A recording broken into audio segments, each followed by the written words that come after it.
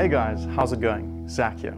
And today we're going to be tackling one of the more interesting topics in maths, differentiation. And today, using that, this lesson will cover first principles and power rule, both to give us the derivative of the function we're looking for. So, let's use the more interesting of the two first principles. I know we all love rather doing that than by power rule. So, let's start off with what we know. We know the function to find the derivative is given by the formula you see on the board now. So, what are we looking for here? The derivative, the underlying value, as you can see here, is the derivative. It's the gradient at any point along a function. So graphically, what is that? If we look at the function now as we see it, that means that we're looking for the point at the yellow dot, just here, for the gradient at that point, right? Let's do an example, a nice easy one to start us off, just so we get nice confidence building up to the end product. So, they've given us in this example, f of x equals 10x. Also, again, for those that want to rush ahead, go ahead. Compare yourself to me at the end of this little demonstration. So, let's say what we know. We know the function, and we know that we just need to input it with f of x plus h and minus f of x. The big catch here is that that h at the bottom has to be removed before we can apply the limit as h tends to 0. Because remember, a denominator with a 0 at the bottom cannot be used. That's an undefined function. So, let's get started. The first thing we want to do is just move off to the left-hand side of your board or your page or wherever you're working and just write out the easy stuff first, the f of x plus h, as you see on the top. So the 10x plus 10h is written just here. Let's move that back into the main function just to see what it looks like, right? So the 10x plus 10h minus 10x is what we get from the top if we implement everything correctly, right? And from that you can see the minus 10x will cancel with the positive 10x, leaving us, as you can see, with 10h over h. And again, we cancel the h's, leaving us with that, fixing that initial problem we had, that we couldn't apply the limit without having that h at the bottom still in place. And that leaves us with the final derivative equals 10. See? Did you guys all follow me? That was a simpler example, but let's just see how we apply it to a more difficult example in the next page. So, we're given f of x equals x squared plus 2x plus 1. This is the sort of question you'll be getting in your exam. So take careful note of what we're doing here and try and work along with me if you can.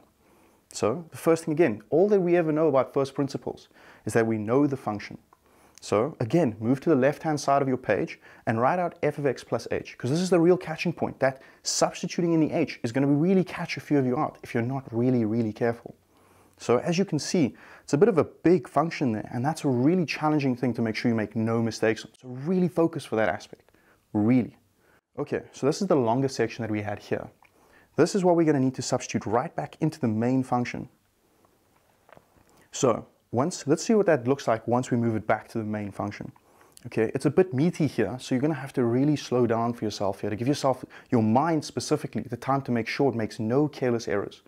So the three things you have to make sure you've done is made sure that this function that you've written on the left-hand side of your page has made its way back into this main part of the function here without any errors. The next thing you really need to be careful of is taking that minus into this bracket here. So let's quickly do that and see what we get. See how the minus has been taken in correctly? Now we can quickly simplify to see what we're left with. Let's go from the top. The x squareds will cancel, the 2x will cancel, and the plus 1s and the minus 1 will cancel. So what does that leave us with? Well, it's actually a lot smaller than we started with, don't you think? I mean, look at how much damn work we've just had to do. But remember how easily we could have made a mistake on this. That's why we took so much care with what we were doing. So again here, we want to remove that h at the bottom. That h is our biggest problem with this whole thing. But again, we can just cancel here very easily. Careful with that middle bracket there. That h squared can be so easily forgotten as a 1. Instead, it is an h that has to be remembered because it could easily be part of the whole or the overall function at the end of the day. So, let's move on just over to the left-hand side again because we're running out of space on the board here. But that leaves us with 2x plus h plus 2, and we still have to apply the limit as h tends to 0.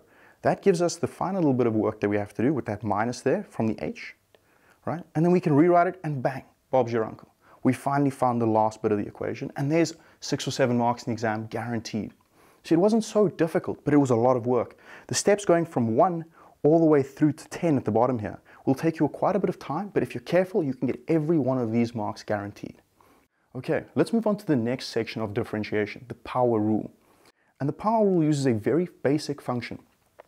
Instead of finding the derivative using the first principles method, we use simply that given the fact that you know what f of x is, we can find what the derivative of it is using the following two rules.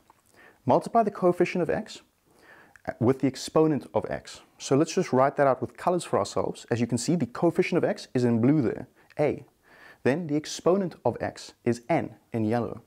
And then the final step to this whole process is just to find minus 1 from the exponent of x. So again, using colors. The yellow is the n, the exponent of x. Minus 1 is in blue.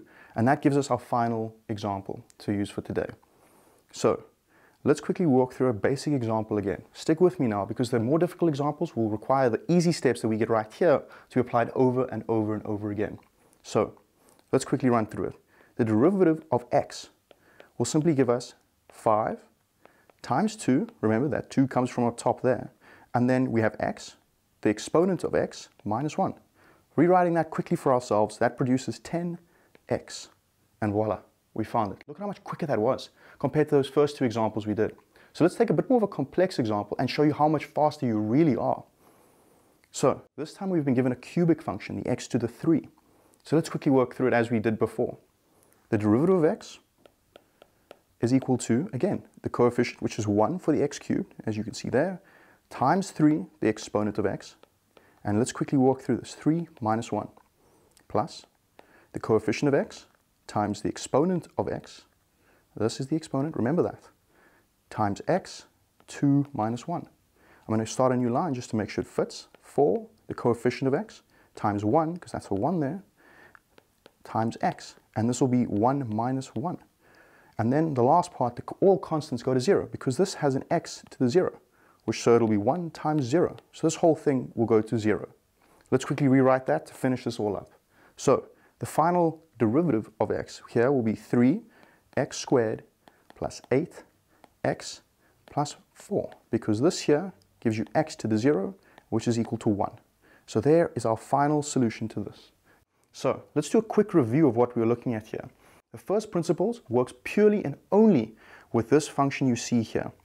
Once you remember those, and let's quickly review what we need to look out for. We need to make sure that the h value is substituting correctly. Remember on the left-hand side of your page, just up on top here. Then you make sure that you bring in that minus for this f of x correctly. And then lastly, you make sure you get rid of that h at the bottom so that you can bring in your limit as h tends to 0. Okay, so that's first principles covered. Simple, isn't it? So then the last part is differentiating with the power rule. And we only remember a and n, because that we can apply here as a times n, and then on top you just deduct 1 from n. And that's power rule done for you. Guys, good luck for that exam, and let's nail differentiation the first time we get it.